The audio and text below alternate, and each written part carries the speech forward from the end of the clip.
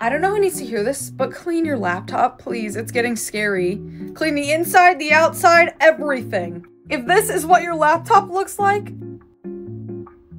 you need to stop eating at your laptop.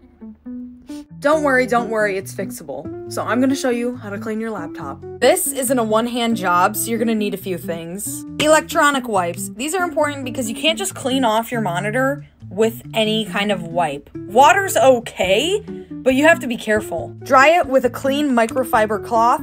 I'm gonna use some actual wipes to wipe down the exterior of the laptop. And also, an air duster can be helpful. One I have has a vacuum extension, so we're gonna suck up all this popcorn. First step is to get any of this loose stuff that you ate over your keyboard with, which you should never do.